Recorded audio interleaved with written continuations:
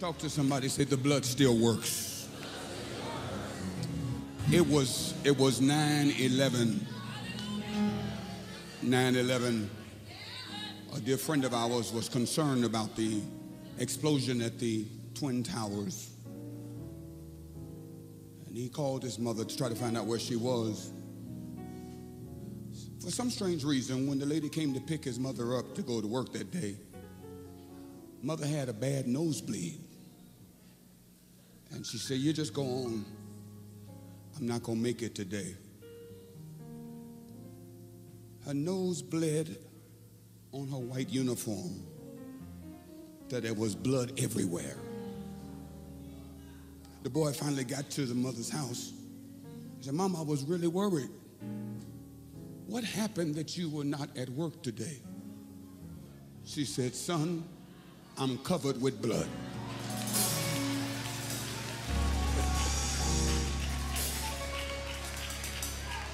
What happened that you're still alive tonight? After all that you've been through, tell somebody I'm covered with blood.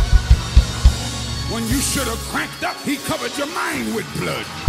Your children were out in the street and he covered them with blood. You went in surgery and came out because I am covered by the blood. Tell somebody I believe I'm covered.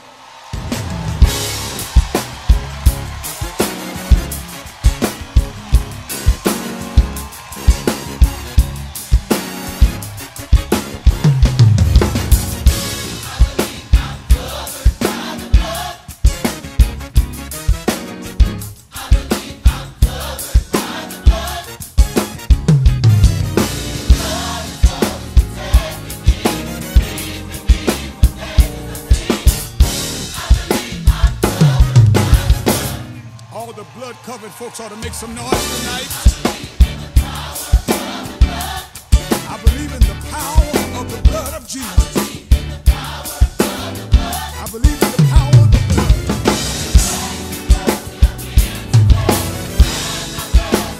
I'm not resting in my grave because of the power. Covered me, kept your arms around me. Tell me where I would be if you hadn't covered me.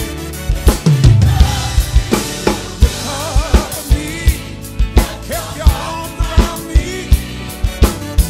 I don't know where I would be had you not covered me.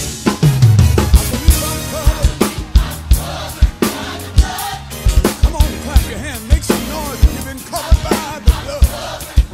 If you protected me from anything.